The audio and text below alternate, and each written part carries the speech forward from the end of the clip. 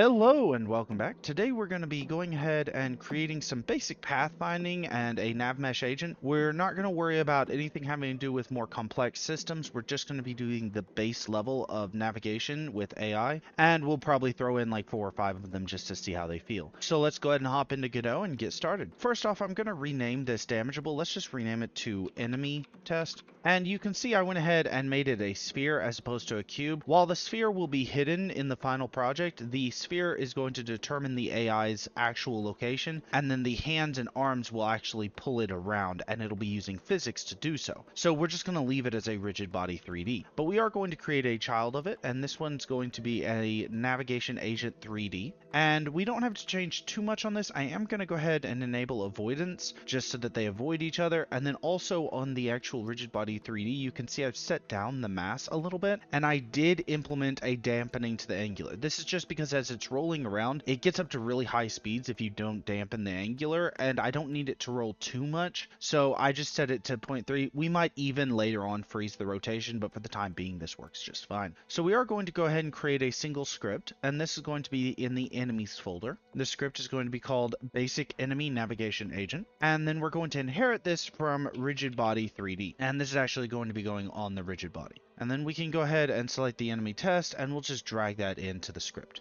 Now, before we actually jump into script, we are going to go ahead and create the nav mesh itself. Now, the way navigation works in Godot, we use something called a nav mesh, and this creates geometry to determine where the AI can walk or not. So in order for that to work, we have to create a navigation region 3D, and then we set the environment as a child of that navigation 3D. Now, we do have to create a navigation mesh resource, and we don't really want to change anything on this. There's a lot of things you can change, and if you're having performance issues, usually modifying these options can help you with that. But before we do anything with that, we can go ahead and hit bake nav mesh, and you can see there is now a mesh everywhere on the top of things. And if we disable the environment, it'll be a little bit easier to see. Now, this allows the AI to determine where it should walk and how to walk around objects. So that's all we really need to do there. The AI just automatically locks into it with the navigation agent 3D, but we do need to go ahead and jump into that script. So let's do that. So first off, we're going to create a couple exports. We need a float that will be the maximum velocity. This will be the ideal velocity that it is able to reach, and then we'll have velocity change, as well as a node 3D for the player target and a navigation 3D node for the navigation agent. Now, an important note, this right here, the velocity, is just debug. Later on, the arms and legs are going to entirely determine the velocity, so all of this is going to be cut out, but we do need something to look at to make sure that everything's working properly. So besides that, we are going to create a vector 3 for the last player position and a vector 3 for the last enemy position. That's our last position. So these are the last times that the nav mesh has updated the path for this AI. So this way we don't update the path if neither the target nor the enemy is moving. We already have a path. This increases performance overall. So let's go ahead and create an override for physics.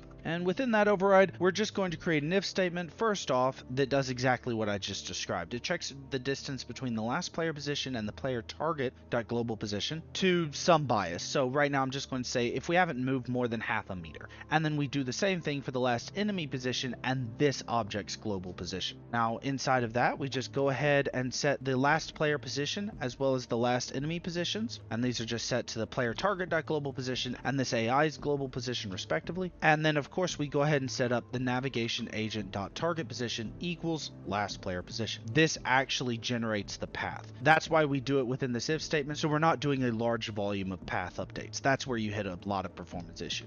Now besides that, we're going to go ahead and create an if statement for if navigation agent is target reached, and this just returns a boolean that says we're at the target location, and if so, we are going to set something called the constant force to 0. Now this is a variable in rigid body 3Ds, and it's how we're going to actually move for the debugging. Later on we're going to completely gut out this section so it won't be here, but for the time being this is a great way to move rigid body 3Ds in a smooth and performant manner. So next up, we go ahead and set the target velocity. We create a new variable for that, and we set it to the get next path position. That gets our direction, where the location we're actually trying to achieve, and subtract our global position from that and normalize it. Then we're going to multiply it by the maximum velocity, and this is going to get our target velocity. Now we are going to modify it before we actually set it to the constant force. And what we're going to do is set the target velocity to the target velocity subtracting the current linear velocity. And what this does is it lets us go ahead and get the difference between the two, which is what we actually want to change our velocity to the new velocity. And then we're just going to multiply that by velocity change multiplied by delta. Then all we have to do is set constant velocity, constant force to target velocity. Now this does mean that whenever we reach the target, we're going to go ahead and zero out our constant